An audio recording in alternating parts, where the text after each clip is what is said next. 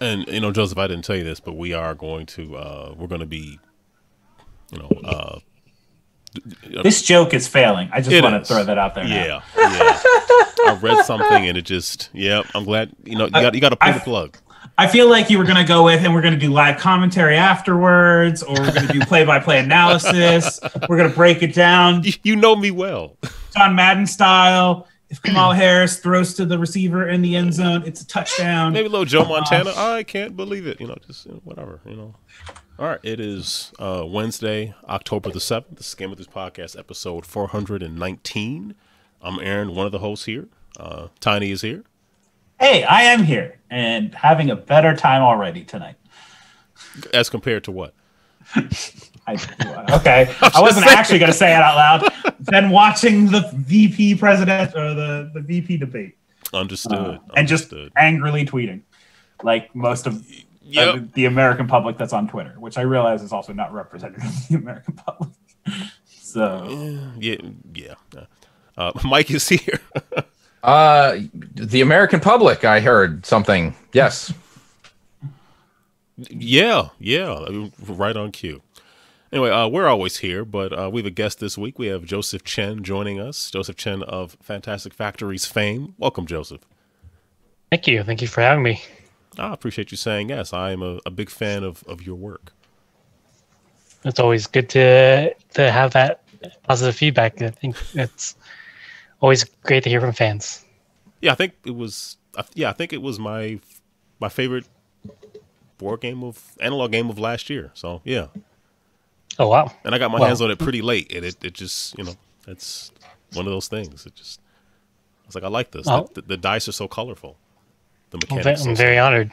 Anyway. That's funny. I remember someone asked the question, like, would you rather have sold like 10,000 games and have your game not be anyone's favorite, or have just 100 games sold and it be everyone's favorite? So it's always good, I think, to be a favorite of someone's rather than being, nobody's favorite. As long as you made some money along the way. Well, yeah. Yeah, the money's nice. I would also say, like, if it's 100 people's favorite, like, they're the best advertisement, I would assume, for your game. Like, they are going to introduce it to others and that whole word of mouth thing. Yeah, I mean, it's definitely like a hypothetical situation definitely in a vacuum, because it's not realistic in a number of ways, but yeah. So for those who don't, I guess, know about your background, how you got into board games, could you give us a little bit of a history on like how you got to Fantastic Factories, what you're doing with it now, and all that kind of good stuff? Yeah, I mean, I think the first kind of foray into hobby board games was maybe 12 years ago or something. Like, through college and shortly after college, started getting into like some of the classics like Catan, Seven Wonders, Dominion, and a few years later, just kind of decided, hey, let's make a board game. I think a group of friends and I were just looking for a project to pick up, and like, how hard could it be to make a board game? Well, it turns out there's quite a few things between coming up with the idea and getting it published. But at the time, that was the project we wanted to kind of do, and one thing led to another, and kind of here we are. I mean, there's certainly a lot of specifics in the journey, but happy to dive into any one piece if you guys are interested. Yeah, I mean, is Fantastic Factories is that your first game? Were there other ones that preceded it?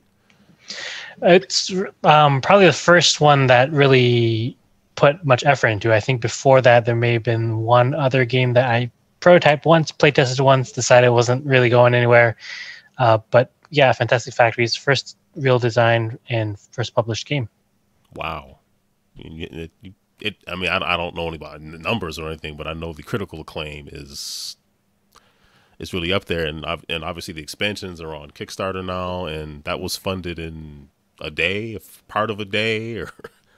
I was busy spreading the word, but some people on my team said that they crossed the funding goal at 9 minutes. So, man, that's kind of crazy. That's impressive. Yeah, that was definitely beyond what I thought. Because so here's the thing, like we're for this expansion and for the base game, we've partnered with Deepwater Games now to help kind of do a lot of the manufacturing, logistics, and distribution. And so we're running the campaign under their account, and so they're the ones who make the campaign live. And since I'm not actually technically the campaign creator, I could actually back my own game just to like be part of that thing. Gotcha. Mostly for QA, I think. Like, so I know exactly what people are seeing, and just to make sure the fulfillment process is smooth. So I tried to back the game as fast as I could, and I was number 7, I think. So that's good. I don't know how that happened. Like, they hit the button, I tried to back it as fast as possible, and yet somehow I was still number 7. So some people are just big fans, and they're willing to show up right away. Not to stay 1, but minute 0, and it's really incredible to me, for sure. Wow. And I guess that's really good, considering that you think about early this year. Obviously, there's been no conventions. There's no, I was introduced to it at PAX Unplugged, but after that, I mean, if conventions weren't like in January, February for the most part, maybe March, I don't know. That was kind of it, Yeah, and it's crazy is definitely once like COVID hit, the sales started slowing down, and I know some distributors even just stopped distributing games for a short while. And so, which is kind of disappointing given that our official retail release was in, I believe, February, and then COVID hit in like March. So that really kind of put a damper in like the projected games to sell. But in the last few months, things have really picked up, and we're actually, as far as the games we have on hand, are sold out. So distributors are sold out. So all the games that are available now, you're either in people's hands or in retail stores, which is kind of crazy to think about. So this campaign is not only launching the expansion, but also funding for the second print run as well. Are there any significant changes you wanted to put into the second print run that you just weren't able to in the first? Not really. I think there was one. So the main difference is that the second print run doesn't have the wooden factory token. I think Deepwater is interested in just trimming some of the excess costs. We already had like a nice thick chipboard token that we could use as first player token, so we're using that instead. And there was like 1 or 2 spots in the rule book where the wording needed to be a little bit clearer. So that's about it. No functional changes really. Okay. Is the high roller going in all the second print your print runs? No. So High Roller is one of the promo cards. So that was available in the first Kickstarter campaign and also available in this new campaign, but it doesn't come in the box. It comes in a separate little package.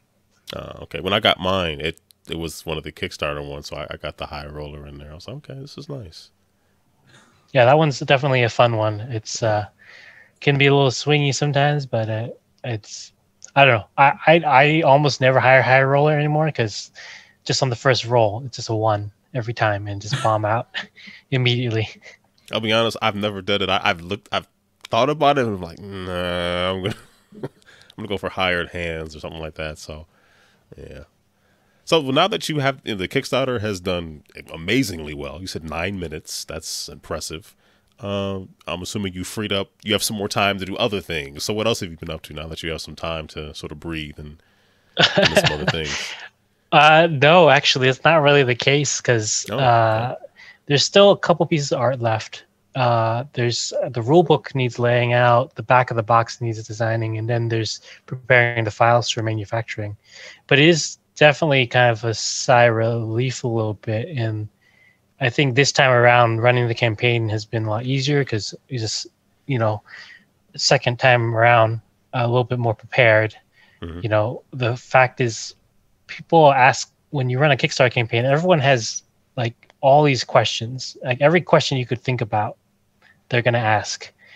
Like, does the expansions fit in the base game? do the expansions fit in the base game if you're the sleeved? Just can I back at $1 and buy this stuff in the pledge manager, et cetera, et cetera. So handling all those questions, takes some time, but I think this time around we've been able to anticipate a lot more of the answers. So it's a bit smoother. But I think I still do take some time I haven't had much time to play games, but been watching TV in the evenings just to relax and unwind. In particular, I don't know if I assume most of you guys have Netflix. I've been watching this show called 3%. Actually, I finished watching it a few weeks ago. I watched the first season of it. This is the dystopian future, and you have the ability to 20-year-olds take a test, and they can essentially get to an island or to a paradise kind of deal, but it's only 3% of them can make it. Yeah. What are the costs definitely. if you don't pass the test? So at 20, pretty much everyone takes this test. Oh, everybody does. Okay. Yeah. Well, technically you volunteer to take the test, but everyone basically takes it. And if you make it, you get to this paradise. If you don't, then you just have to live out the rest of your life in this slum, basically, where everyone's just impoverished, and it's hard to come by clean water and food. And it's really interesting because the first season focuses on the process in which they conduct a series of tests, and it's interesting to see the dynamics between the characters, how each one tackles the test, whether they cheat to get their way or ally with other people, and just to see the rules of this kind of different world and how it works. And then the other seasons go on to cover other things as well. So, and it's one of those rare shows where they actually are able to finish the show as well. They didn't just get canceled out of nowhere and then, left everything unanswered. So they were able to craft a pretty reasonable ending that, I guess I haven't read what people's reactions were, but my reaction was, okay, that's a pretty fair ending, unlike some other shows like, Game of Thrones or something. Is this a British show? Because it's those shows end without going on for 90 seasons or what. Well, there's exceptions, obviously, but yeah. It is a foreign language show. I believe it's Brazilian. Yeah, I think it's Brazilian. Yeah. Apparently other countries know how to end a show. Yeah, apparently, yeah. Beginning, middle, end. Well, I mean, they ended over the fourth season. They got renewed by Netflix for a fourth season, and we're told, hey, this will be your final season, kind of deal. So but I wonder, they got to end it. Did the third season have a conclusion, and it was money, fourth season? He didn't burn up or whatever. I don't know. I'm trying to remember what the end of the third season was, but I think I don't know. There's at least the first one had a self-contained storyline, and I think I watched the first the couple of the second season, and it it continues part of the story. But Aaron, to your point, you referenced British television.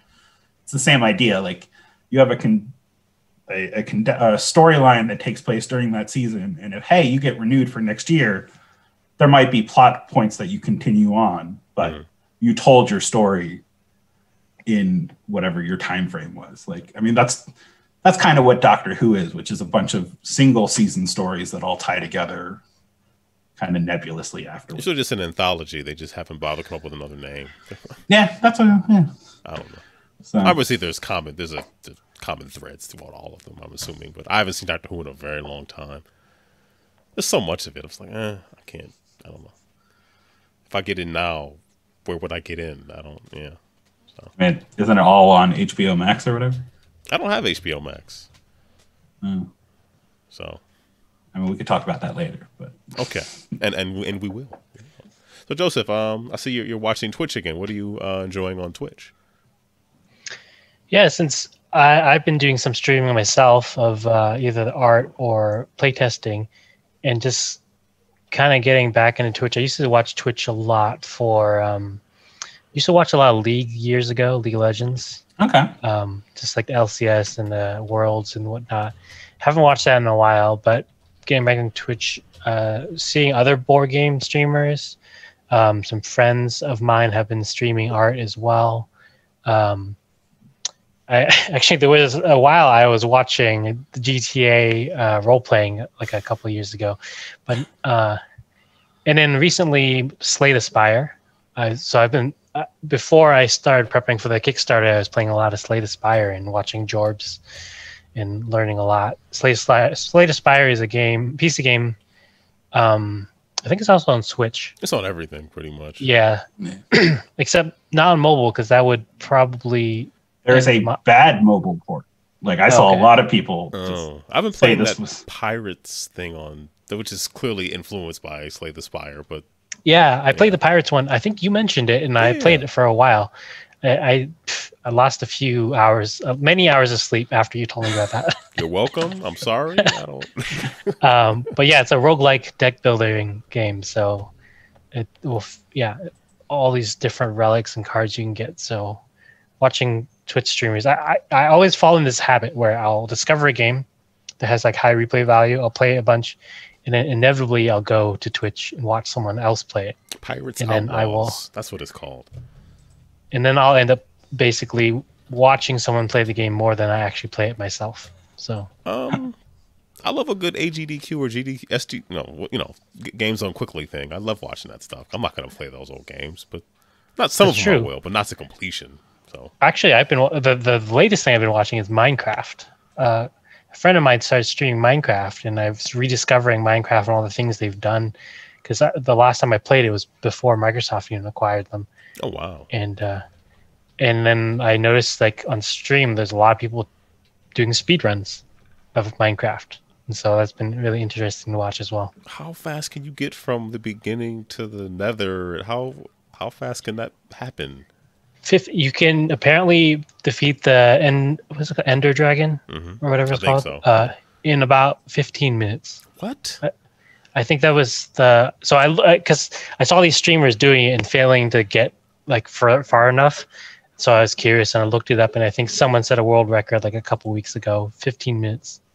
Wow. So to get into the Nether, you just basically you have to find a village with a golem, you get iron, you make a bucket, you get some water, then you find a pool of lava and you craft a Nether portal using water and lava, as opposed to like mining for the what is it called? Is it obsidian or whatever it is? Yeah, my youngest two would know. They come in, they're into it, and they're not. Then they do Roblox the youngest one does a lot of Roblox. But I just actually installed Minecraft Education Edition on their Chromebooks, and they're very excited about that. So they're like, "Can we do modding?" I'm like, "Well, basically the youngest one wants to do Minecraft mods," and I'm like, "Well, I don't mind if you do them. I just don't, not on my desktop, not on my laptop, like use your own stuff." So I was like, Education Edition is now on your Chromebook.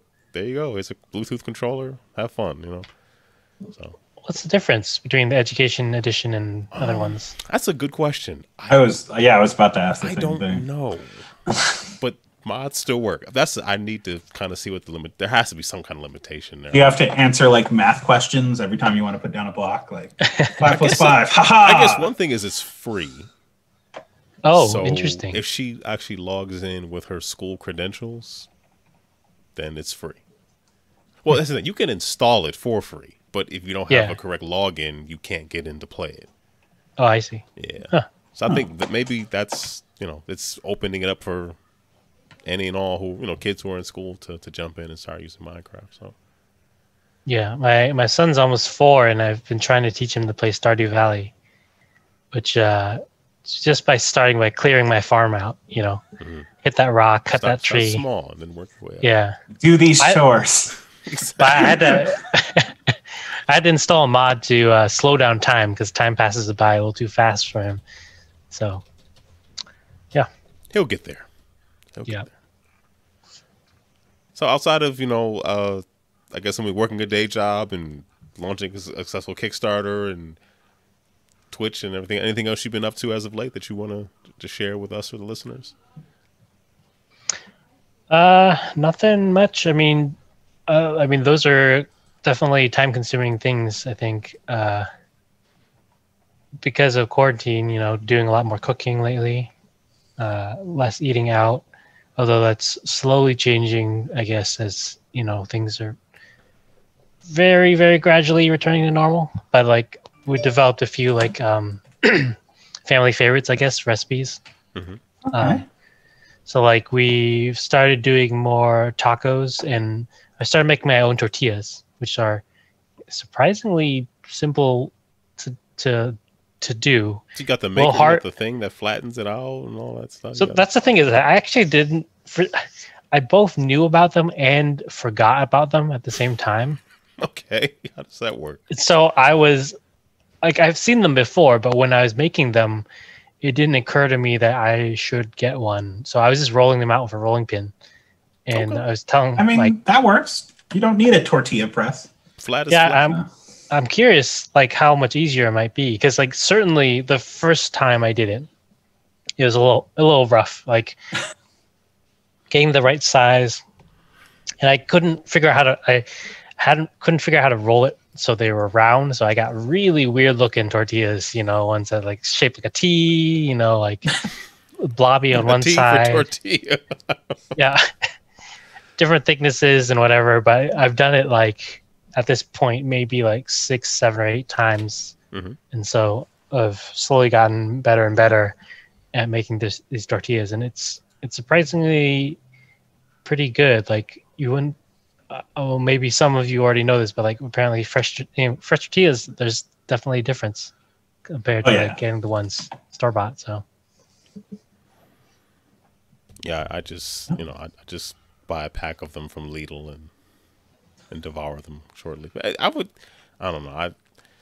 Every time I buy a device for the kitchen and I don't use it a lot, I get looks. So if I want to buy a new one, it's like, well, you haven't used the sous vide in a while. You haven't used. Why are you not using the sous vide more? Like, because like at least once a week I'm using it. Because my first attempts at it didn't go very well, so I got kind of looks like, is this the chicken? I'm like, yes. Is this it? I'm like, okay. Chicken's weird in sous vide, but like fish and steak. So they're not really big on fish or steak. So maybe I'm just cooking, doing sous vide for me and for no one else. I don't know. Yeah.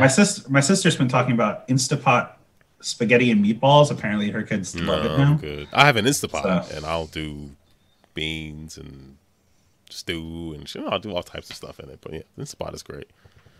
Yeah, I think the single-use things like the tortilla maker are a little harder to sell. Or not hard to justify buying. Because you got to use just it. one purpose. You're gonna do one thing. So. Yeah.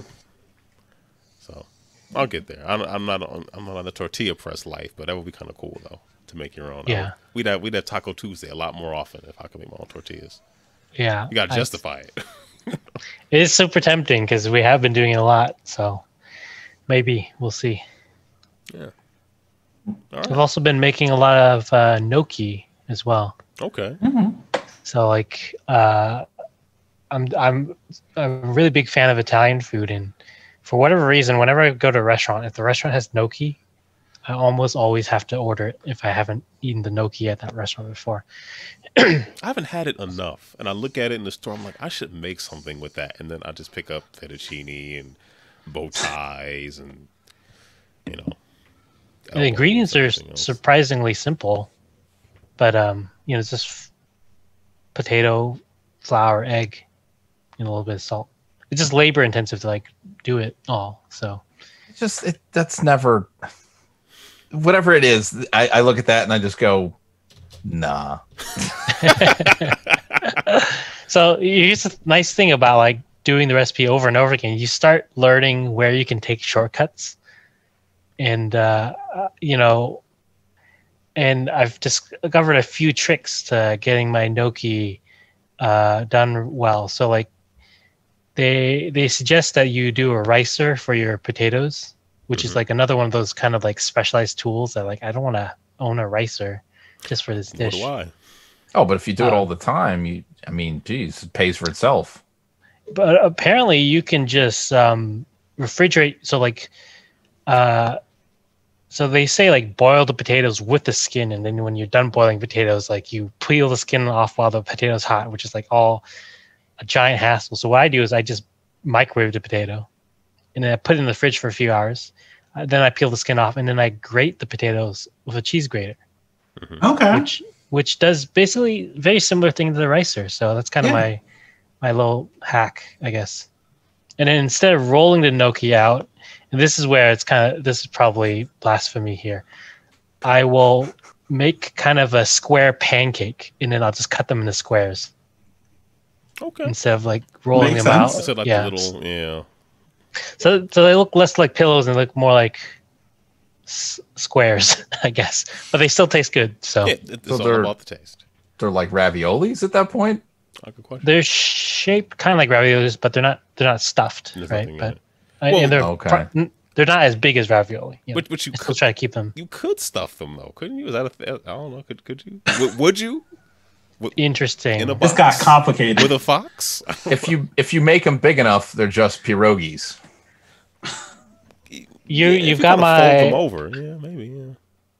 Oh man. You got my brain like churning here. Like, can I stuff them? What if I stuffed them with something? What if I just took the dough and wrapped things inside of it? Absolutely. Yeah. Carbs on carbs on carbs. I encourage it.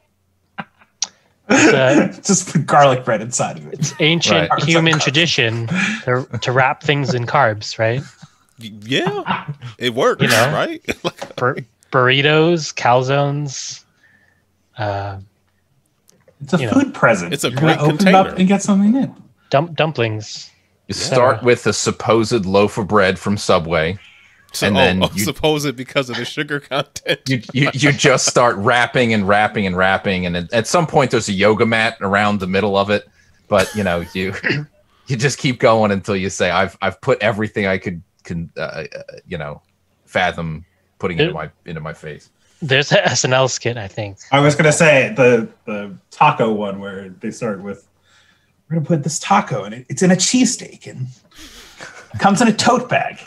Then we wrap it in a large pepperoni pizza. Right. Awesome. I have not. Tote bag full of salsa. There was some. I don't know what country. It was Australia. Said that it was Austria. Like the sugar. I was going to say it's a European continent. Oh, it was Ireland. It was Ireland. It was Ireland. It was Ireland. Yeah. Okay, so they said there was so much sugar in the bread at Subway it could not be considered of bread. All varieties of bread. All of it was every single one. Right, it's considered cake, not bread. It's all. They're just determining whether it is or is not taxed. That's what all this was about. It's not that it's not food. They not like the years ago where they're like, there's yoga mat material in the bread. So this is, this was them saying you can't get by without charging tax. That's all it is. That tax is a thing. Yeah. It's kind of like the shoes versus slippers thing. Like apparently the tax laws are different for shoes versus slippers. So some companies, they'll just like add a little layer of fuzz on your shoes. So then they can call it slippers. Slippers, yeah. Hey, if there are hard and defined rules about what is or isn't taxable, people will try to figure out ways of circumventing the tax. Yeah, I've heard the same thing for the X-Men figurines. So like if you have like a human like figurine thing, it's classified like as a doll or something like that, and it's taxed more.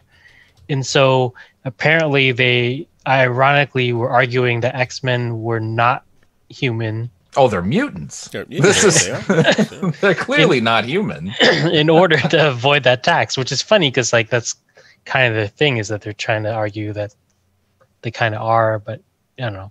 Yeah, that kind of specificity is interesting, but usually there's money that's the incentive, saving it, spending less of it, whatever. So interesting. All right. Anything else you want to share with us, Joseph? Mike, what have you been up to? So this past weekend, we engaged in an outdoor activity. I've done that once.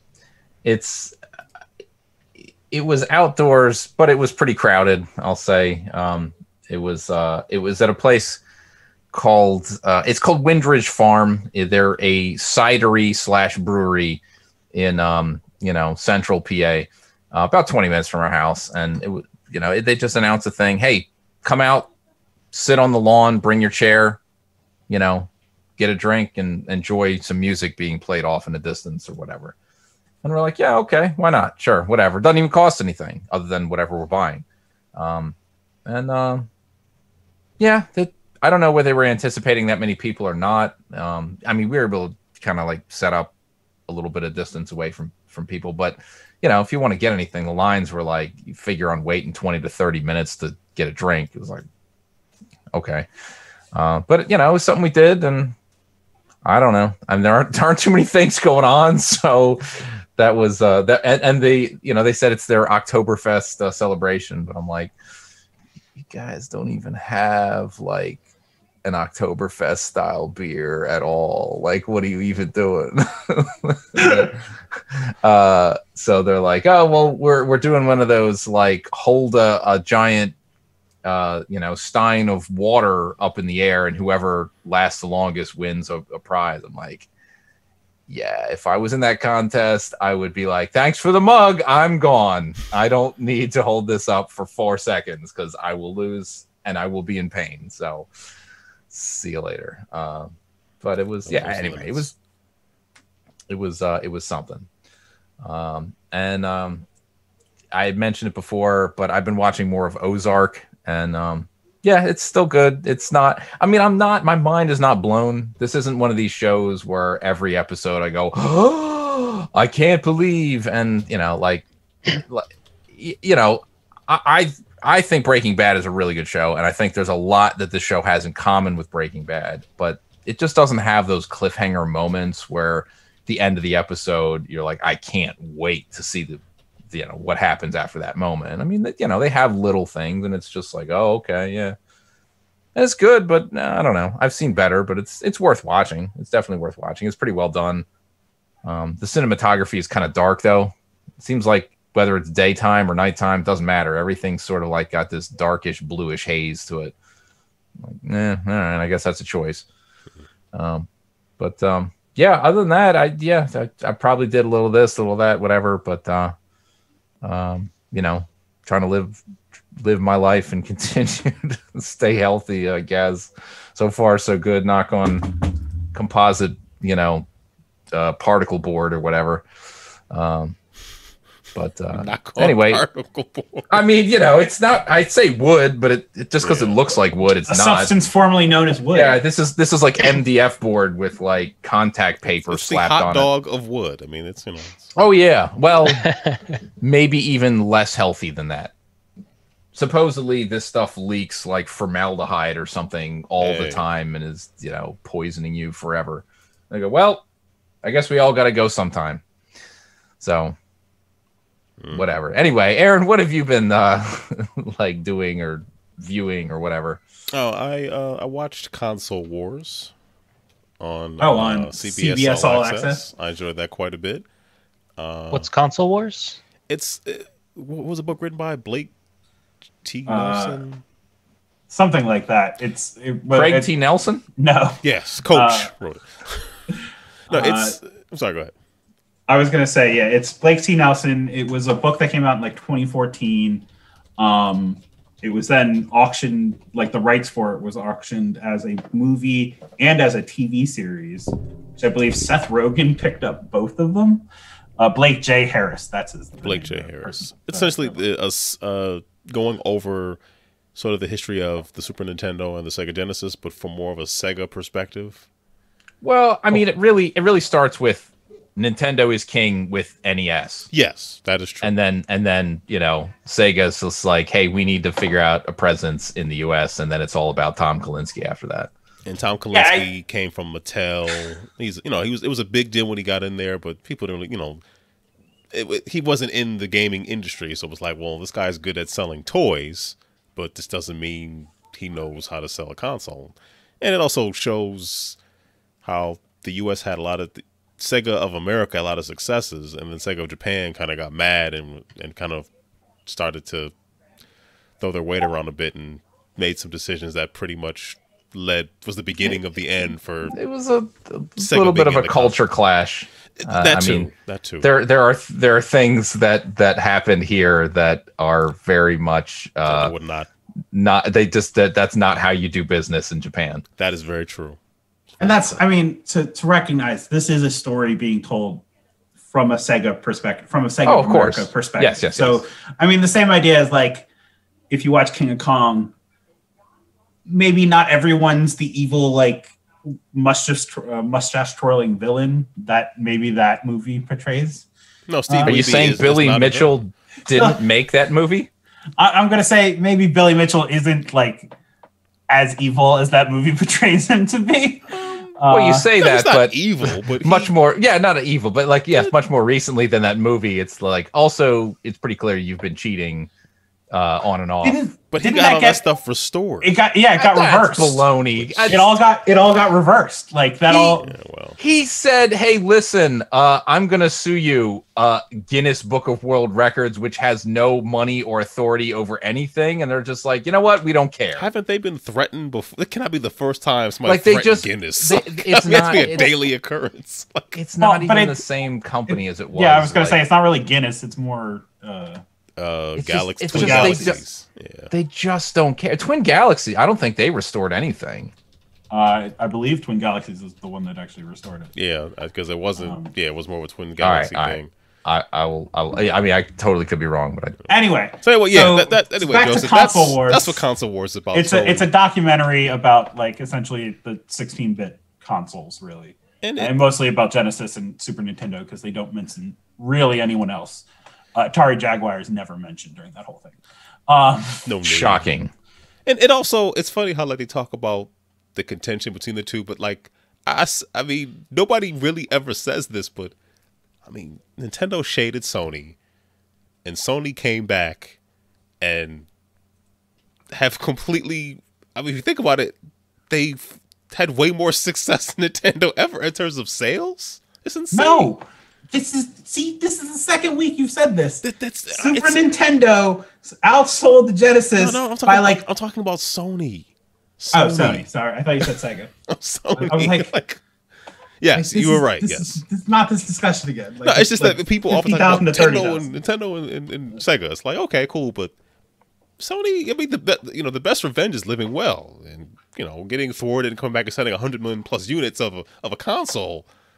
Well, but then doesn't Nintendo get that reversed in the Wii generation, where they outsell even at the end of the PlayStation lifestyle, like which 80 million. The Wii ended 3 years before the PlayStation 3 ended, at least, and still outsold that console. Yeah. So it's again a discussion of hubris of like whoever's the leader doesn't stay the leader. But I'm just saying the previous generations. I mean, what the PS2 was the best selling of all time, right?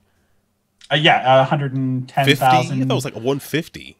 I thought it was like 110. And anyway, it is the next closest one was 30 million. Like the Xbox and GameCube are they got roughly in the 20 to 30 range. But anyway. Where's Switch at right now? That's a good question. 80? 50? I don't know where. No, I think I thought it was only like 30 so far. Oh, it outsold the Xbox One, so it's above. It has to be like around 60 or something, right? Let's take a look at the Wikipedia because that'll be the first thing I can find. Check Doug Bowser's email that I gave you access to. Anyway, I will find this while you do that, one thing I was gonna mention is anybody see the trailer? I didn't think it was real. The Monster Hunter movie? Yes, is that a real trailer? Yeah, and it's starring Mila Jovovich and it's being made by her husband, who is the same Paul W.S. Anderson, who made all the Resident Evil movies. I was gonna say it's the same pair that made the Resident Evil movies. Well, I certainly hope they don't hire any stunt actors. Someone already got like seriously hurt on this movie. Fantastic! Shut it down. I'm almost certain. I don't know how they keep giving it to how. Why? Yeah, I don't know. And I watched the trailer and T.I. is in it, and then he holds up like a gun with a scope, but his closed eye is the one at the scope. It's just like I can see them. But no, you can't. Your closed eyes looking through the scope. That's in the trailer? Yes. Okay. That right there is what's happening. Joseph, that right there that sets the tone what you're going to see. I mean, also, like, if we're gonna have this discussion, this is also like they're a military like envoy that somehow got transported to this world with monsters in it or something. Is it fantasy still? It has nothing to do with the game, really. Yeah, I don't know why they're doing this. There's some military troop in a Humvee, and like suddenly they get attacked by a monster. So like, I mean, we'll see what happens. Like, yeah, Hard Rock and Guys said it's gonna be the RA movies again. A lot of CG, very little plot. Yeah, I'm not into Monster Hunter, so I guess I don't. Yeah, like does Monster Hunter really have like a deep story? No, I always thought it was just guns in Monster Hunter, though, or maybe I'm wrong. I don't know. Like, there are gun classes like riflemen and that kind of stuff, but not like military hardware guns. Like everything is still like a fantasy medieval kind of setting. There is a story, and especially like Monster Hunter World, the latest one has like, hey, this is a group going to a new world, and that's why like they're separated from. They have to develop essentially and build their But base. Aren't they just going to a new world to murder monsters? I mean, they just happen to do that while they're there. But yeah, I mean, it's not. They're also setting up a community or whatever is my understanding, and that's like how there's also the Ice spinoff that came out for this one. But again, none of it is Mila Jovovich doing karate, that's a plus.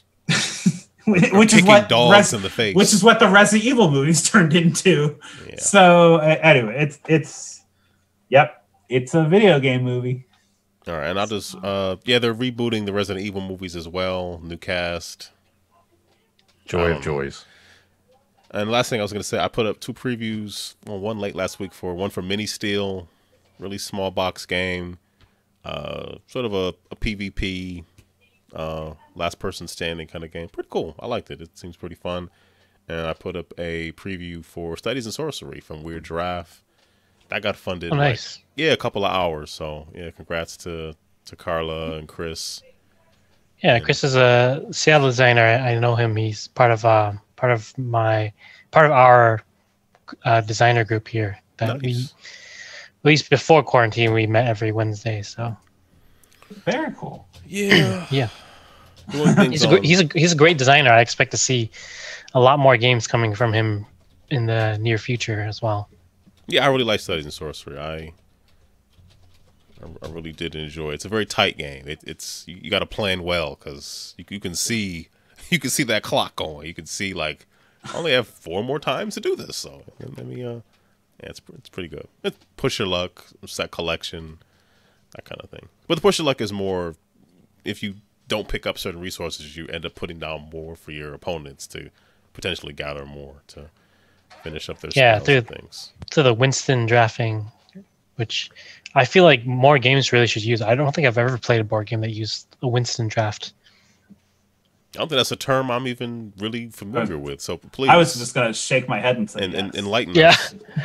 Well, if you played Studies in Sorcery, they do Winston's draft. So you basically have 3 piles of cards and then the deck. So like you start, each pile has 1 card in it, and so if you're the active player, you look at the first pile and you see the 1 card and you decide, am I going to keep this or am I going to go look at the next pile? And so that's kind of the push your luck element where you're pushing your luck to see if the next pile has something better. So if you decide not to take it, you put it down and then you add a new card from the deck onto that pile, and then you look at the next pile. And you keep doing that until you get to the final pile and you decide whether you're going to take that pile or you're just going to take a card off the top of the deck. And every time you pass a pile, that pile gets bigger and bigger for the next player to look through. Oh, okay. So it's cool because like once the piles get big, you're like, ooh, I really want that next pile because it's probably got a lot of good stuff. But at the same time, it's probably not that good because so many people have passed it up. Yeah, including you. There's a memorization aspect as well. To remember, there's a lot of worms in that one. Let me just get the first one or what have you. Or if I skip them, you can either draw from the top of the deck or pick up a stock, a vial or a candle or whatever. Anyway, that's it for me. I was going to say, Harakan Guy put in the chat. He said, "I wonder if the Wesker kids will make a cameo in the Resident Evil movie because that's a Netflix show coming out." Yeah. which also sounds terrible. I mean, the CGI, Japanese commissioned Resident Evil movies had no references at all to the, Well, but they couldn't because they were using the exact same characters. Right. They were separate. They were totally separate things. They were like spin-off, zombies in a airport or whatever. I mean, were those movies supposed to be canon? Those CG movies, like video not game for the canon? Resident Evil, whatever cinematic universe. Believe so. I mean, whether they said or didn't say, they said it was, and maybe they said never mind, it isn't. Like it really doesn't matter. Yeah. It's like, did Leon really punch that zombie in the face at one time in that one game? Probably. Did Chris punched that boulder? Unfortunately, he did. Thank you for reminding me of that. You are welcome. So, all right, Tony, what's up with you? I'll be real quick. Only two things. I didn't mention this last week, but I also watched Camp Cretaceous, which is the Jurassic World cartoon that came out on Netflix. I've never heard of this. Yeah, so how was that? From none of this probably people feel this is a spoiler, so sorry. None of the marketing would have told you this takes place at the same time Jurassic World is taking place, the fourth movie in the series.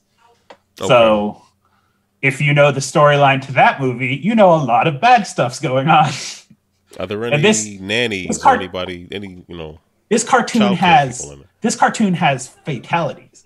Like there are like not like, oh man, someone got hit by a laser and they fell. Like they get eaten by dinosaurs. Yeah, I watched the trailer for it and I just kept thinking, wow, this could actually be pretty good, but the trailer seems to indicate this is going to be super campy, kiddie, and it is not at all. It is like it's being positioned as, oh hey, we're going to set up a summer camp that gets like some behind the scenes looks at Jurassic World, the amusement park and whatnot. But within the first episode, you're like, hey, wait, they're talking about the Indominus Rex, if that's happening, wait, is this at the same time? And there is one point where you see the helicopter from Jurassic World crash into the aviarium, where the bird or the pterodactyls and the pterosaurs and whatnot live, and you're like, oh, this is exactly happening at the same time. Like, I'll say this: it ends with, hey, they have to make it to the evacuation boats from the end of that movie. Does it seem like there's going to be another season of this? Yes, because stuff happens that. Okay. So you're recommending there are still people on that island. Oh, wait a minute! Like we have to go back and save all the dinosaurs. Also, these people. Oh yeah. Well, since if we're there, I mean, again, the big thing about this is it follows the same thing as all Jurassic Park stuff. The adults are inept. Like, there's only two people running this summer camp, and the kids know all about Linux, right? Is that what? It's not like yes, they all have their own like roles in the kids do, but it's like, oh, we're gonna leave the kids alone so we can go escalate this issue to Claire Daning, whatever God, I'm forgetting the actress's name. Bryce Dallas Howard. Yeah, to her, and I'm like, so wait, you're leaving no adults with these children in this place where there are like, even if they're just like the herbivores wandering around, still easily will kill these children. Sure. And we're just going to leave them alone. This makes sense. We're going to trust teenagers. That's always a mistake. So anyway, it was fun. Like, there's a lot of stuff that happens. And like I said, you realize quickly within the first episode, like, oh, this is happening at the same time as what happened in that fourth Jurassic Park movie. How many episodes? I think 6 or 8. Okay, that's tolerable. Is it like painful to look at as an adult? No, I thought I enjoyed it. I mean, I think I was playing a DS game at the same time. Like, it wasn't. So I really wasn't watching it at all. Oh no, I can tell you all the major beats, and I can tell you like BD Wong shows up. And you're like, oh, okay, somebody from the movies. You mean like the actual actor or his character voiced by somebody else? His character's there. I don't know if he voices him or not. Okay. But they he's still being, he's weirdly the weird turn that they do in Jurassic World and Jurassic World Fallen Kingdom, where he's just evil, where it's like, is he petting a white cat somewhere? The same idea as like he did in the first movie in the Jurassic World, where he's like, oh, I don't have to tell you what I put in the dinosaur I made for you. And you're like, that's weird. Like, why wouldn't you tell us? And anyway, stuff happens. So Camp Cretaceous, it's on Netflix. If you're already playing for Netflix, give it a shot. I would be shocked if younger kids should watch this. So I think it's probably like an E10 plus, but it probably should be a little older because, like I said, like there are parts where people just get eaten. As they should. I mean, that's the thing. Sometimes by other people. That's called cannibalism. Thank you for explaining that. Okay. The other thing I found out is apparently my nephew has gotten into Pokemon because of you. The card game. Terrible. Well, the card game, because he's been his friends at daycare or virtual Zoom. The kids really play the card game anymore? I don't know. Tons of good. And it's had an uptick in the COVID times. This isn't really a good thing. An uptick like virtually or uptick like in both person? Like, I mean, there's be new, a good idea. There's new packs that have been coming out based on like different the seasons and whatnot. I thought you would say based on COVID. Like they have a Pokemon named after COVID. Like that might not be a good thing. So I was told I should be prepared if we're going to celebrate Thanksgiving, that I should be prepared to play Pokemon, and that means Uncle Dave has to go build a deck. So coronavirus 2. I choose excited to build a deck. I have to go build. Yeah, and since you're deck building, you may. My sister's like, oh no, you should just use ours. I'm like, no, Uncle Dave has to build a deck. So no, I'm making the sacrifice for my nephew. Like you're gonna buy singles and everything and throw this all thing together? No, I'm gonna go buy like some pack, but I'm gonna make sure it's like a water type because I mean that's who my favorite type of Pokemon is generally water types. I have other deck builders I can suggest. I mean, it's. I am more than aware of TCGs.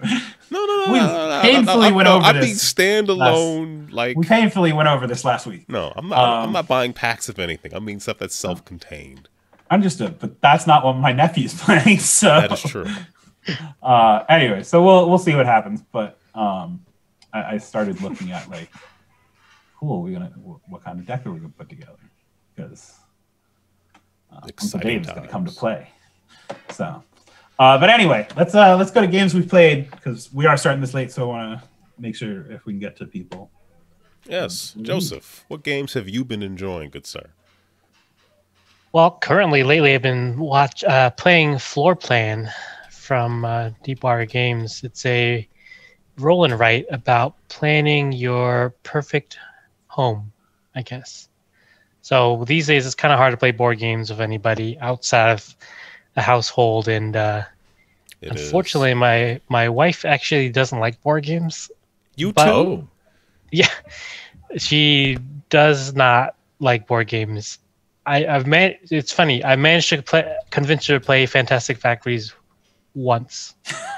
Oh wow, it's such a great game. You could say I made this. But Floor Plan, I've gotten her to play it because right now we're kind of in this house hunting mode.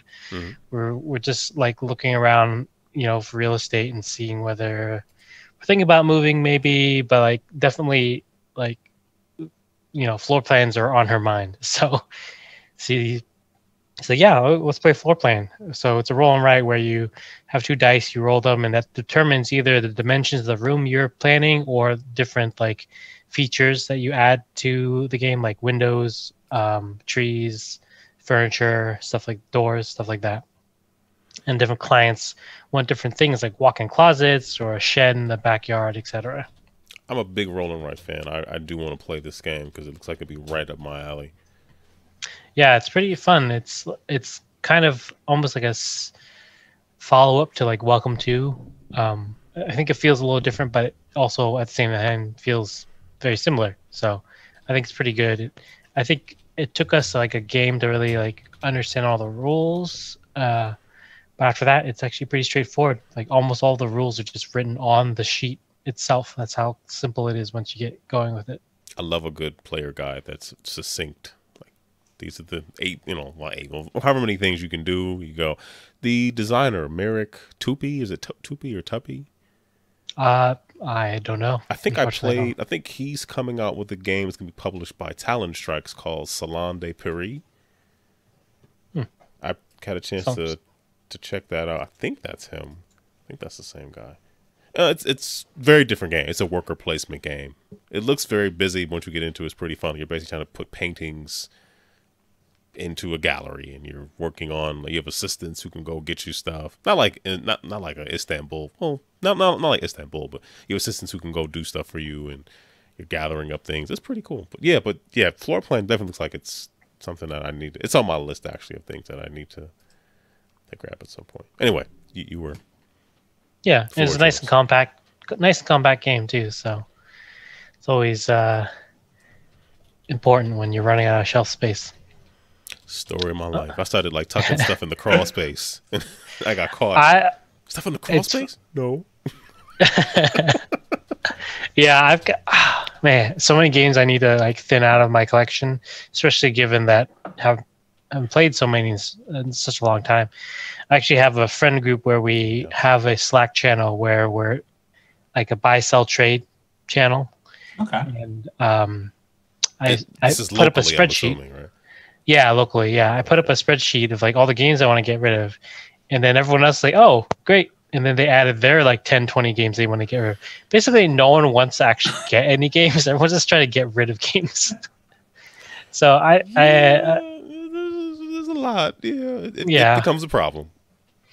But as for other games, as I mentioned, I think I've played some Slay the Spire, but I've also been playing a fair amount of Magic the Gathering, Commander specifically, using a website called Spelltable. So it's nice because before COVID, we were meeting every other week to play Commander in person. But, ever since quarantine, that hasn't been an option, but we've been using Spelltable and webcams. So that lets us... have you heard of Spelltable?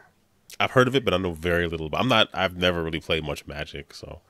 It's very cool software that lets you have up to 4 people playing a game of Commander at the same time.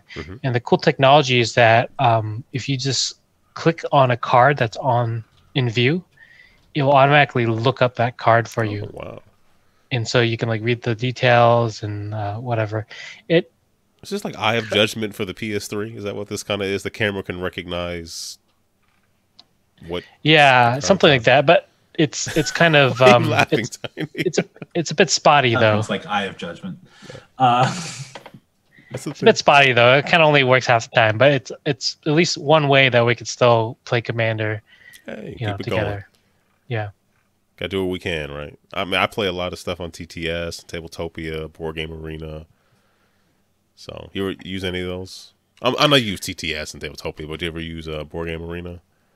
I've heard of Board Game Arena, but I've not used that one. I usually use Tabletop Simulator, and occasionally I've used Tabletopia. I would recommend Board Game Arena because the games up there's automation built into them, so you have less pieces to kind of fidget with, which is kind of nice. And it's free. There's also, of course, a premium version as well. But yeah. Yeah, I know the scripting for Tabletop Simulator, but I haven't had a chance to figure out how to put that all together, and it's also hard to find a game that has enough scripting if that's what you're into. Yeah, I think I played the Wingspan, the official Wingspan that was on TTS. I mean, now it's out on Steam, standalone. That is pretty good at automation, and as well as Lords of Waterdeep was one that has some pretty good scripting as well on TTS. Well, yeah, I mean, I don't know if you're into... I mean, the thing about BGA is Board Game Arena, it has stuff like Teotihuacan, but it also has stuff like Potion Explosion. So you get a nice mix of really complex dice and worker placement games, and things are a little more fun and quicker. So yeah, it's pretty neat. So yeah, I'll have to check it out. Yeah, I see you have Hades on here. That's a good game. I was for a while after get all the stuff squared away for the Kickstarter and the manufacturing, I was thinking about picking up Hades. Because with Slay the Spire, I guess, I didn't think roguelikes were my cup of tea, but after playing Slay the Spire, I was like, okay, maybe I'll give some other roguelike games a try. And I love the company behind Hades, like Supergiant, I think is the name. Like Bastion and Transistor. Yeah, those are really great games. I didn't really get into Pyre. I liked it, but I didn't really get into it. Yeah, I didn't play it. I've watched some videos. It didn't seem quite like what I was looking for, but I've heard really good things about Hades. So I was thinking about doing Hades. But then, as I mentioned, I started watching some Minecraft streams. So got distracted. I don't know. My next game that I play will either be Minecraft or Hades, so we'll see. Well, now that you know the secret to getting Minecraft Education Edition, you could take that money you save and buy Hades. I don't know. Are you going to get Hades on the Switch, Steam, or Epic Game Store? Oh, interesting. It's on Epic, huh? I mean, my default is Steam. I don't actually own a Switch. Oh, okay. But it's tempting to own a Switch, actually. But I feel like I would just lose all productivity, but which might be okay now after the Kickstarter is over. I can afford to take a little time off and I mean, to be play fair, some games. The Switch is almost like some days it feels like just having Steam with you on the go because it's just there's so many things that got ported over because why would you not if you could? Well, that's the trap, right? Is it's portable Steam, and so if it's portable, it just means I can be playing in bed. I could be playing like while laying on the couch. Yep. It's just once it's so accessible, then I'll probably never come up for air. So we want you to come up for air, Joseph. We don't want you. Yeah, kind of need air. Yeah. Yeah, it's kind of integral, but yeah. So, yeah. But, yeah. Once I get into a video game, I get really into it. So Hey, understood. I good because I wish I could do that. I have a problem. So, all right, Mike, what games have you been playing? Well, a few things here. I want to touch on this one first, even though I have it listed last because I already mentioned it before, and I put a lot more time into it now. But the only reason I even started this game at all, or even paid any attention to the fact that it exists, because I don't remember even hearing about this when it came out.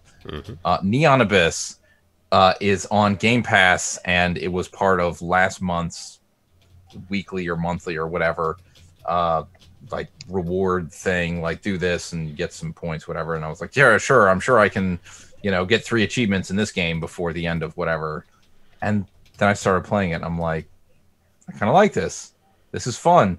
And then I got to a point where I'm like, this is awesome. The problem is, it is a roguelite style game. And I think I have this game on the Switch. I have not. I should know, right? Played a lot of these type of games, and the biggest problem I'm running into is I have completed. I've beaten 3 of the bosses. So the way the game works is you start off your run, and the first boss that you need to defeat is on the 5th level. Once you've beaten him, you go back to the main the hub world part of it. You jump in again. Now the next boss you need to beat is on level 6. And then the next one's on level 7. Well, I've beaten the first 3 bosses. And now it's like level 8. A successful run at this point is a good solid hour. And it's like, if I screw anything up, or if I'm just not like I played earlier tonight and I was doing pretty well, but I got into this string of levels where I was just not getting any health pickups at all. And I'm like, what am I supposed to do? It's just, there's too much luck involved. And then I just have to start over. And I'm like, well, I earned some points for unlocking some permanent stuff. But other than that 40 minutes I put into that run is just all for nothing. And it feels really frustrating because unlike some other games that I've played where, you unlock some really good permanents that are always there, this is just, most of the permanents are like, oh, you can permanently maybe find that on your next run. I'm like, oh, but well, that's good, but you don't get it off the bat. Yeah, and like starting off with the regular gun and no power-ups of any kind and no double jumps and no nothing. It's frustrating, and you have to do it again and again. And I'm like, no double jump? Yeah, that sounds... I mean, like, I earn a double jump all the time, a double jump, a triple jump. Sometimes I get the thing where I can fly, which is awesome. And I'm like, there's so many items in the game, and it's I need a cheat sheet. Like, I wind up going to like a wiki to look up what all the items do, because that's one of the things in the game. It's like, if you've never seen it before, it doesn't tell you what it does until you pick it up. Sometimes those things are not beneficial. Sometimes they are a detriment. And like I was playing last night, and it was a really good run, and I picked up this thing called Iron Heart, I think it was. And as soon as I picked it up, it gives you the description of what it does, and it said your hearts will deplete before your armor. And I'm like, that means my armor's worthless. Like this screwed me over big time. But I kept getting more power-ups, and one of them was, hey, if your the more armor you have, the faster your gun will shoot, or the more powerful it'll be, or something. And I was like, wait a minute, this is an awesome combination now, because the fact that my shields will never be depleted means my firepower is at full max all the time. I was like, oh man, I had no idea, like, the negative could turn positive. So it's really fun, but I also feel like I really wish it was more Metroidvania style, where I got to keep everything that I was earning.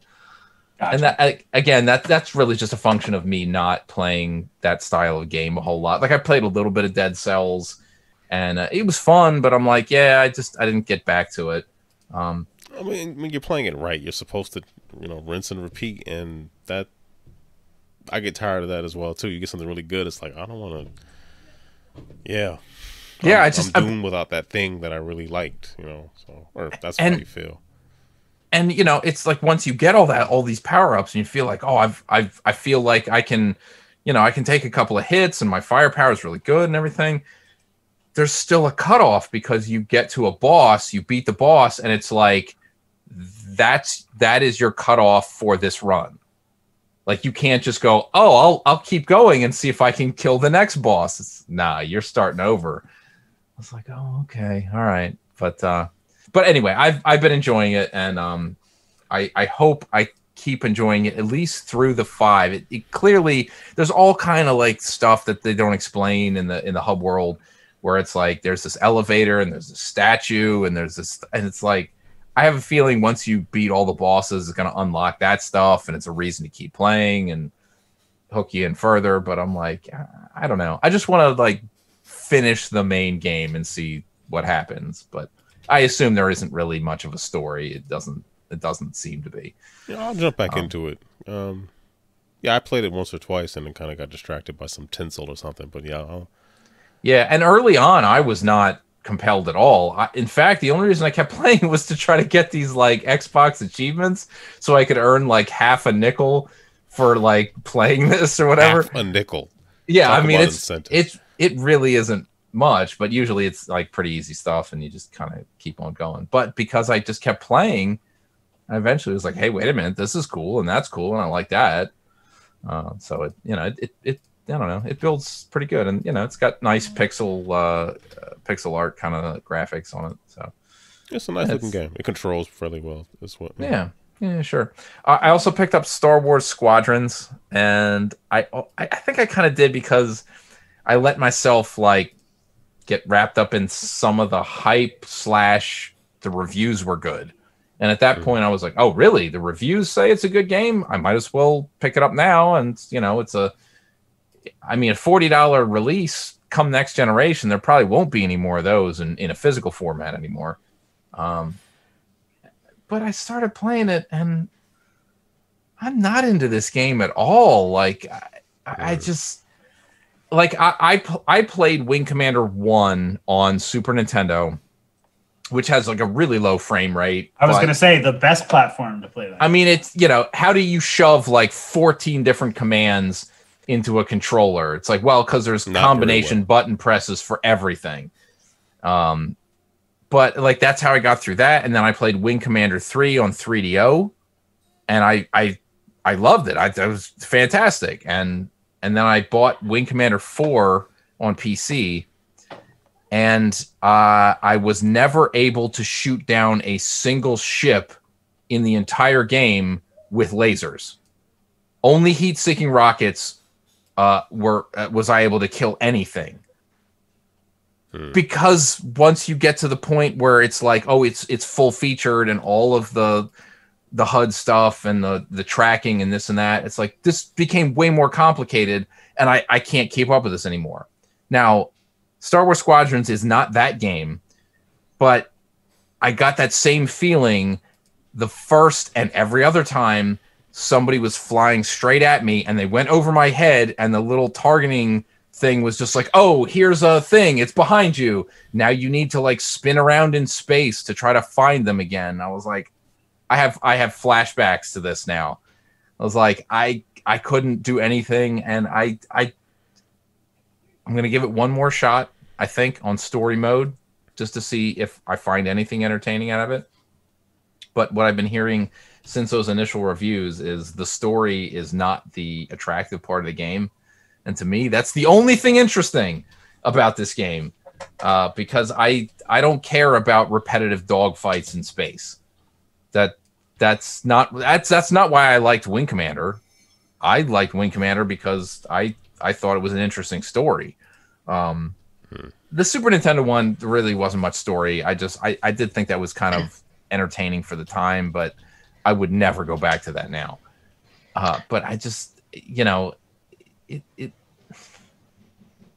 it's a strange little game. Did you play? I mean, like X-Wing and TIE Fighter, because like this is what this game seems like a callback. No, but like yeah, the reports about that are like those games were definitely more sim-like, more complicated than this game. I mean, I probably did. I'll bet you anything at some point I pirated one or both or all three of those games off of BBS's back in the day, and probably played all of them combined for under an hour, if that. Because like I really don't have any memory. Like I remember them existing, and I don't know. They're just I remember playing X-Wing, and I think I must have had a bootleg copy or something. It was on like 10 different floppy disks. I had to like install them one at a time. Well, that's how they were sold back then. Maybe it was a legit version then. It's, you well, know. it still could have been a bootleg. I just mean it may have been an exact copy. There wasn't anything weird about the fact that it was like 10 floppies. Because like the original X-Wing was before the CD, and then they had the special editions of X-Wing and TIE Fighter, and then X-Wing versus TIE Fighter. But like I mean, sorry, go for it. Oh yeah, I remember back in the day, just like you insert disc 1, you know, install. Now insert disc 2. It's just it's so crazy to think about. Nowadays, we don't have to deal with that at all. Yeah, I mean, thankfully. A data piece, but when you have a 70 gig update for Call of Duty Modern Warfare and you wanted to play that night, you know, but if concern. If it was 14 different discs that you needed to swap back and forth, it would take just as long. Well, but I mean, if you want to go with the same idea, what was it? EverQuest 2 came on either 2 DVDs or 8 CDs. Oh, and you had to like switch between them when you were doing the like it ended up writing. You have to babysit the install, whereas at least with a download, you can set it up and walk away. It was either 8 or 10 CDs and 2 DVDs. Like that's all. That's it. I want to, anyway. Like whatever the last version of Windows was that you could get on 3.5-inch floppies, it was like 35 discs. I was going to say, I think Windows 98 Second Edition was something like 40 discs on. Like, that's why those boxes, like, they conditioned you to think all PC software came in an encyclopedia-sized book for no reason. This was the reason. They needed to fit all those floppies into a giant box. But I mean, from the Squadrons standpoint, and I still haven't played it yet, but my understanding is like it kind of gives you the option, at least on PC, on how much you want to engage. Because like you can get the HOTAS and the VR setup, and like you are distributing your power across different systems. So like you can adjust the power to some degree, but there's no levels of gradation. It's power towards firepower, power towards shields, power toward boost, or some sort of middle ground. Like you can't just there's no fine tuning any of that. Gotcha. I thought there was some kind of arcade toggle that was in the options that would allow you to change. Well, that. If there is, yes, not the version that I played. I'll say from what I've seen. So okay, but I mean, yeah, I'm sorry to hear. Like, I don't know. That game's I'm still looking forward to playing that game. But I am looking forward to getting it done and getting rid of this disc, because I am definitely not hanging on to this game. Gotcha.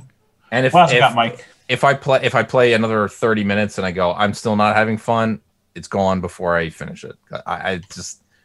I soured on it faster than any game that I can remember in recent memory. Because I was like, oh yeah, this is gonna be fun. Like, oh no, this isn't fun. Yeah. So I checked out Mario 35. I like this game. A lot of people are like kind of down on this, and I don't really like personally. I don't know why, because people who are like, "Oh, Tetris 99, it's so fun." I hated Tetris 99. I played it twice and went, "This is pretty cool. I'm never going to play this again." I mean, to me, it was an amusing idea. I don't want to play it, but that is not how I want to play Tetris. It doesn't. I mean, interest me at all. It's okay for all of us to have bad opinions. Like, it's fine. So I mean, I get it. I guess I'm in the minority on that. Whatever. I don't care like if Tetris 99 went away, I wouldn't care.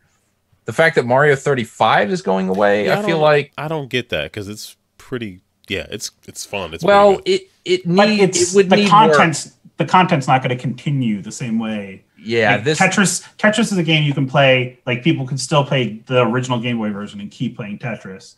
Like, we are going to hit a content limit that allows for Mario 1 levels and power-ups, and you're going to be like, cool. Well, that's where they could make adjustments, whether it's but they clearly don't have adding in other games, or just saying like, all right, we're done with Mario 1, now let's do Mario 2, hopefully USA and not the lost levels. But yeah, like they could keep doing it. But yes, I mean, the more I've played it, it's like I'm kind of getting sick of playing 1-1 and 1-2. But I've enjoyed it. Like I can routinely get in the top 10. And I did get a victory one time. And the one time I got the victory, I felt like I wasn't doing all that. I mean, I was doing fine. I wasn't screwing up, but I wasn't doing anything to like mess anybody else up. I just wasn't getting anything crazy on my screen. I just kept playing. And then it was just like, oh, you won. I was like, oh, cool, I guess. Let me play some more. And then, there was a deluge of monsters that appeared instantly. So, and then I read that there's a lot of cheating that they've found, people getting engaged in, which isn't great, but hey, whatever. But I played like 5 or 6 or 10 matches tonight. I don't know. In fact, I got into the top 2 tonight, and I was once it was in the top 2, the longer it went, the worse I played. And the other guy, I think, was just like happily jogging down the street and occasionally punching a block and stepping on a Goomba. And I was just like, I'm starting to sweat. I'm like, I can't. Oh my God, there's a turtle. I'm going to die.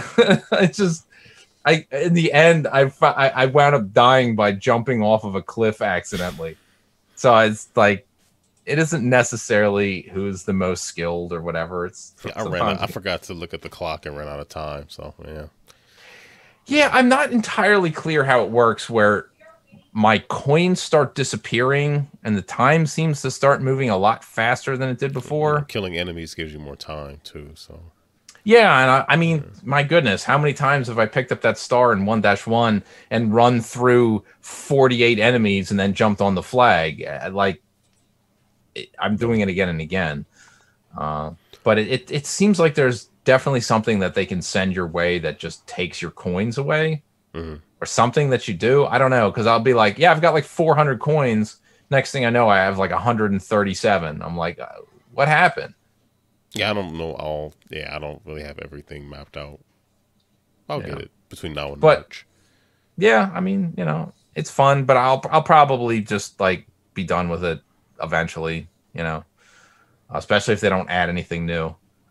The last thing is, I whatever reason, I decided I want to play through all of Sonic 1 on my Genesis Mini, getting all the Chaos Emeralds using save states, because that's how you can do it. And I did it. And I feel like I have absolutely come to the conclusion that Green Hill Zone is a fun stage. Marble Hill Zone is an acceptable stage. And all of the rest of Sonic 1 is an inexcusable tease where they'll say, hey, you want to run really fast or zip through this loop really quick. At the end, there's always a spike or an enemy, though, so you really shouldn't have done that. Like, why did you make this game like to this? Run by all of it, yeah. Like, it's funny, console wars, and me think about that, because, of course, it was focused on a lot of Sonic and Mario World, but, like, I still love to go back and play Mario World because I can explore. There's keys, there's hidden levels, there's Sonic. You run by everything. Well, it's designed to make you think that that's what you should be doing. But I feel like as the game goes, the later it gets, the more it's just like, you want to run? Nah, man, you shouldn't have run. That's why you died. You should have taken it careful. But you're Sonic the Hedgehog. Yeah, like so you're kind of predisposed to move quickly. It's counterintuitive. It's super frustrating, and there's no payoff at all. The difference between the ending when you get all the Chaos Emeralds and when you don't, barely imperceptible. What were you gonna say, Joseph? Oh, I was saying, especially like they spend the first Emerald Hills conditioning you to run really fast, right? And so, absolutely, you can beat Green Hill Zone 1 by holding right on the D-pad and not doing anything else. If you just hold right, you will beat that level. You will never get hit. So it's like, okay, this game should be easy. It's fun. It's showing off the power of the Genesis. The music is good. The sound effects are great. The animation of Sonic is very entertaining. I still say that. Like, the animation of the character, absolutely fantastic. For its time. I mean, like the sprite work and everything. It's like they put so much work into it, and so much of it is good. It's just the game goes from, hey, this is neat, to, I hate you, and I don't really care that you turned into a joke. Oh, but like, so that's the funny thing from Console Wars, that they had already built the whole infrastructure for Sonic before they knew what the character was going to be. That was also in High Score. Yeah, in High Score, Netflix one. Yeah, like they had built this fast engine infrastructure, let's call it, that allowed them to do loop-to-loops and all that stuff. And then they figure out, like, hey, this is going to be Sonic the Hedgehog. Sure. So I mean, yeah, Sonic 1's a rough game. So, but I never felt like any of the I like Sonic 1. Despite what I just said, overall I think it did what it needed to do. I liked Sonic 2, and I liked Sonic CD. After that, I don't care about Sonic anymore. They're all the same to me. I don't really like 3. It's not enough to do for me to, I never owned a Genesis. I was a Super Nintendo kid, so I was playing Mario World. And to this day, you've never owned like a legit Genesis? Nope. That's crazy. I have a shelf of Genesis games on it that I play on my Retron. Of course, I have all the ROM, all that crap, but never owned a Genesis. No. I mean, I didn't own one until the end of high school. I didn't get a PlayStation 1 until like 2004. Yeah, weirdo. Same deal for me. Never owned a Genesis. I don't think I ever owned a PS1. I went to mostly Nintendo and then PS2. Well, PS2 is basically a PS1. You just, put your PS1 disc in and it works just fine. Use controllers, memory cards, everything. It's from backwards compatibility and whatnot. Yeah. So. But anyway, that's kind of what I've been playing. So, Aaron, you got your breakdown? Yeah, I'll move through it swiftly. I played a game called Fairy Season. My wife and my oldest. Trick-taking game. You're trying to like collect fairies and you have traps. Basically, you get 1 point for like each fairy you get like the end of the game. So you're trying to like you can put out. Basically, you're moving from spring to summer to fall to winter. My wife was like, "Well, why wouldn't they start off with winter? Because winter is obviously the first season in the year, but that's not how the game is. So you have to move in that order." So you're putting cards down. This feels like is the beginning of the week, Monday, Sunday, or is it the end of Saturday? Well, like, that feels like that discussion there. That's a little more subjective. Like, well, no, actually, it's all subjective because it's based on where you live in the world. Like, why isn't winter, if you live in North America, why isn't winter the end? Because that's where everything dies. Like, what's the end and the beginning? So I don't know. It was fun. Really good art, good quality cards. Different way of thinking about it, but so my wife thought that the numbers on the cards were like your points. I was like, no, you really get a point for like each fairy you end up getting. She's like, so this 8 is worth as much as this 2? I'm like, yes. So that kind of took her out of it. She was just like, why? I said, well, that would be a different game. That means you could have 7 cards because you played really well. Somebody gets 1 8, and they could win if you had like 7 1s or something, It'd be a different game. It would change how you would play it, but that's fine. Play some Hoop Gods with my youngest today. Finally got that to the table. We really like it. It's fun. It's quick. I actually won because she literally half the game, everything she would roll, like she'd roll everything perfectly. I'm like, how are you doing this? Like, because the dice have like hands, like feet for like jumping, a ball for shooting, like blocking, and it's just every time she'd just throw them out there and be like, oh, that's what I need, because you're basically trying to roll a set of 3 things for the other person. So, and but I actually ended up winning, which was very surprising because normally she beats me and everything, but that was cool. We played some Tattoo Stories over the weekend. That's a game where there's cards that have words on them or phrases. What is this, words? And you take 10, you pick 5, you lay them out, and everybody else has to draw a tattoo with all those elements in it and then pitch it to you. So hilarity always ensues because I can't draw for anything. My wife can. She's pretty good at drawing things, so I'm terrible. But sometimes, even if your drawing is awful, if you pitch it right, people might, give you a little something for it. So that worked out okay. I actually played Takenoko for the first time. It's funny, a friend gave me Takenoko, the actual, analog game. I've never played it, and I actually played with Panda Angel over the weekend. She showed me how to play it with Amanda, and it is. I don't know why I haven't played it. It's fantastic. So, yeah. Joseph, have you played Takenoko before? No, I have not. I had to actually make sure it was the game I was thinking about because I always confuse Takenoko with Tokaido. But I have Tokaido too. I have to play that more often. Takenoko is the bamboo one, right? Yes, with the panda and the farmer and all that stuff. No, I have not played that one. I played Tokaido, but not Takenoko. It's funny. I love Tokaido. I've only played it one time in my own copy, and I love it, but I've only played it once. I had a copy of it, and same thing. I played it once, and it's a very peaceful game. But like that box, it's the most egregious box I've ever seen. It's like it's massive. It's like 3 or 4 inches thick. Well, which version do you have? I have like the regular one. I don't have like the. Do you have like the premium one? I think it's regular, but like the box is like 14 inches by 14 inches or something, wow. And then it's but like inside of it, it's just like 2 stacks of cards, and then the board is like unnecessarily massive, and then the box is like 95% air. Yeah, it's funny you said that. I think about the game I was mentioning, Fairy Season. It's like I don't know, 80 cards, and that's the game.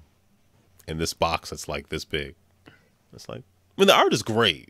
It's just like, Okay, well, if that works out for you. So, play some Takenoko. Previewing another game called Space Dinos from Peyote Games. Very fun. Tile placement. There's dinosaurs in space, and you're trying to build like a 6x6 grid communally.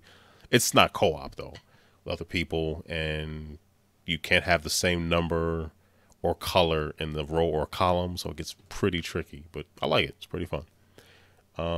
When I came in for review, it's called Off Topic. It's pretty much like categories, but it's not category. It's categories pretty much, but it's not categories. So I'm pretty sure we're gonna like that one. These are analog games. So I play them on Steam or what have you. So I play some Wingspan on Steam. The AI still beats the crap out of me in that game, but I'm trying to practice because we're supposed to be playing with Elizabeth in a couple of weeks, and I know she's going to win, but I at least want to make it interesting. So I'm okay losing; it's fine. I'm used to it, but I at least want to make it interesting. So yeah, Wingspan. I'm still playing Squire for Hire on my phone and tablet. I still can't get 25 points. I don't know, but I keep trying. It's like you get cars, you have to layer them such that like you're covering up things that you lose points for, but then putting items together that you earn bonus points for. I love it, but I just can't seem to win. But I keep coming back. So, Tsuro, somebody made a really good version on Steam, like another one. It's beautiful. So I'm playing Tsuro before. You ever play that? Tsuro, it's like basically, you have like a square board, and you have these little stones that move along. Like these two little, like basically there's lines going through the whole thing, but every character like moves along these two lines that snake through the level, and you play tiles that indicate you put a tile down. That's how you move, and you can eliminate other players by forcing them to like loop. Like if the people go into a wall, like the edge of the board, they lose. Or if you go into another player, I think either the person moving wins and the person that gets hit loses. Very fun game. Still playing Splendor with Mike J.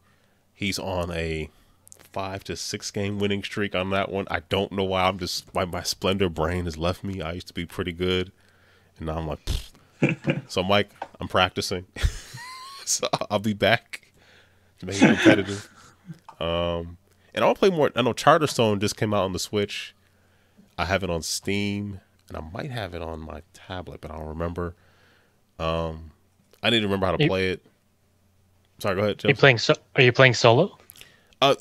Well, I started it. I learned to actually, Suzanne from Dice Tower, Salt and Sass. She taught me how to play on the Steam version, and it all made sense. And of course, because I haven't gone back, I've forgotten a lot of it. But I think we started a campaign, but I don't remember.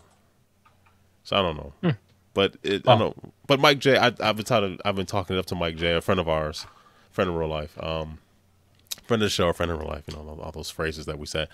I was maybe trying to convince him, like, hey, grab it on Switch. I'm hoping it's cross-play. I'd probably check on that. And if we play, we could definitely just do the legacy thing and keep it going. So that could be fun. And other stuff I gotta make some content for is Shadow Network came in from Talon Strikes. Very fun game. Collecting it's 60s Cold War era. You're collecting intel and trying to like get information, that kind of thing. And then I really need to get back into Root on Steam, and I think I have it on my tablet as well. So gotta get into those. And in terms of digital games, Crash 4, I've been playing that. Never really big into Crash Bandicoot, but I don't know, it's fun. I don't know. I like platformers, so sometimes I wish you could tilt the camera a little bit more, so you could see some more of the depth. But they do put like a little ring around Crash's or any character's shadow, so you kind of see where you're landing a little easier.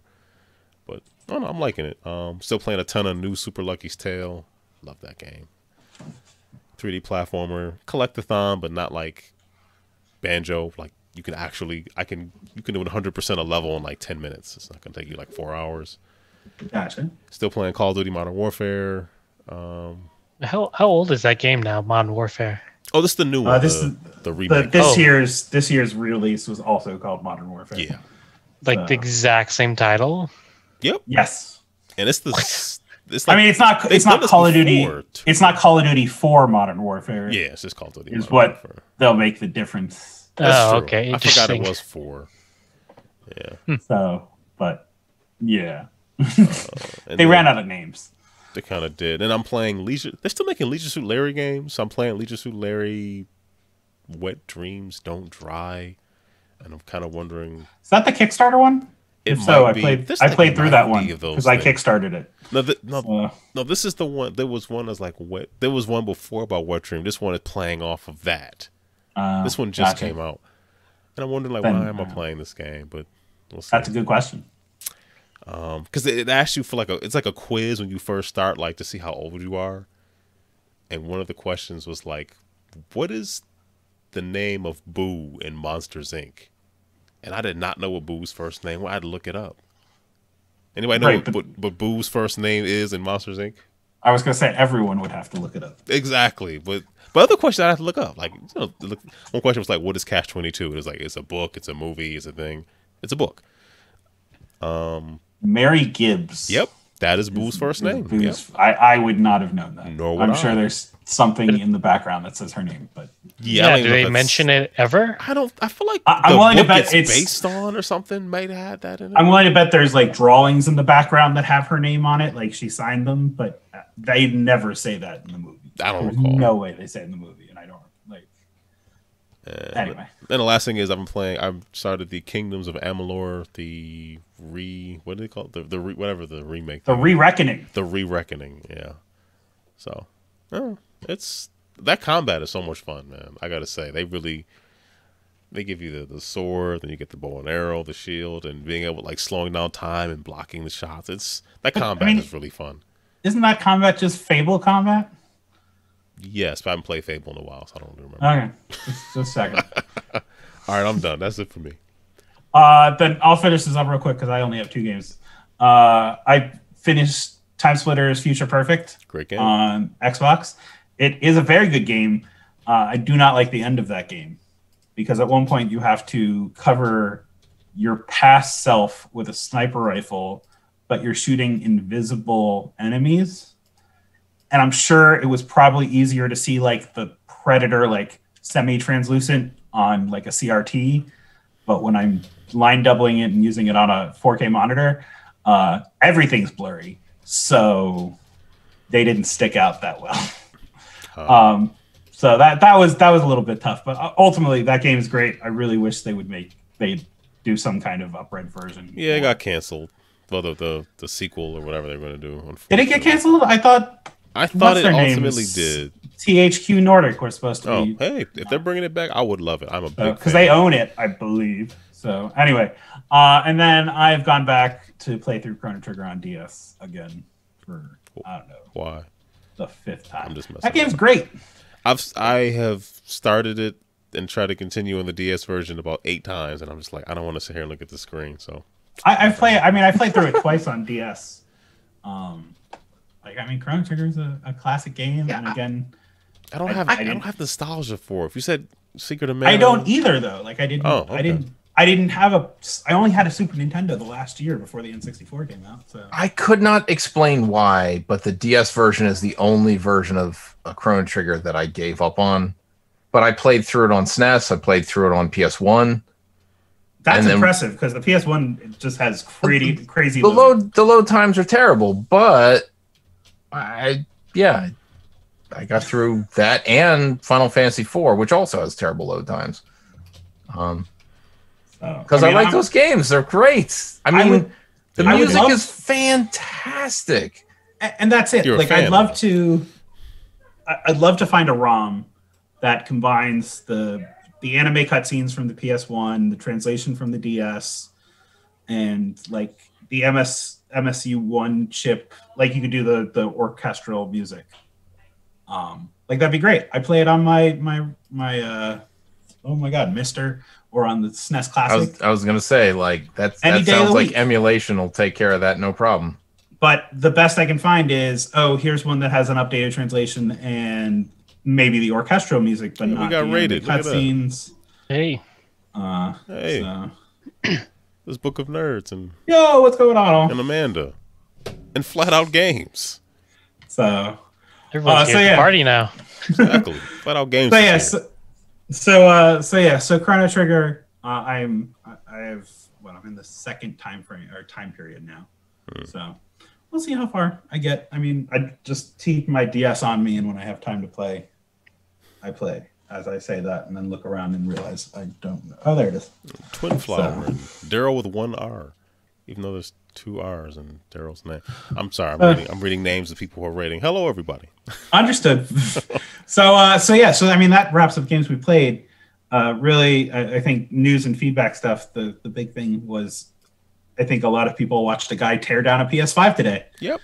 One of the guys who designed it, one of the engineers. So. Right. Yeah. So it's a pretty big heatsink. That's my takeaway. And there's a slot for an M2 MNE or M2 NV, but there's nobody making drives for that the PS5 support yet, which is interesting. No, Sony has not identified what drives. Yeah, wait a minute. Yeah, it's not that there aren't drives out there. Sony hasn't told us what are the requirements. So that I'm assuming these drives will take advantage of what their internal SSD can do. But it should be fourth gen M.2 NVMe drives, right? Right, and the question is they still haven't talked about like is it a memory constraint or if it's a write constraint. So based on how SSDs are now rated, there are different levels of SSD that allow for a number of writes before failure and it's funny because as SSDs became more popular, we've actually relaxed the restrictions on how memory works inside of them. That's how they got cheaper. Right, they got cheaper because we use less quality parts. Anyway, yeah, there's a whole back to that. But that's why Sony's saying, hey, there will be a class of drive we will support. They still haven't announced what that is yet, so we can't quantify where that's going to be. Will they be $200? They're also, yeah, I mean, probably. And then the other thing is they're using liquid metal for cooling. Yes, they are. Which is yes. Only a couple consumer grade products are really using right now. Shape changing liquid metal. Yes, they put a Terminator T2 brand liquid metal in each PlayStation 5. And actually, Edward Furlong injects it into each PS5. That's why it's so expensive. So that's an interesting one. And then I guess the last thing is that all the drives are all the ports except for one are either super speed or what was the USB-C type that they were using? 3.2? Like for super speed, USB 3.1 is a 10 gig instead of the regular, which is a 5 gig limit, which is also what's on the Xbox Series X and whatnot. Drives the largest square footage will be supported. I don't care. It's like that kind of stuff seems. It's the same idea as like, oh, they support IP6 or Wi-Fi 6. Yeah, that's cool. That too. Wi-Fi 6 is going to be more impressive for how your router prioritizes different traffic. But the bandwidth isn't really that much more significant than AC.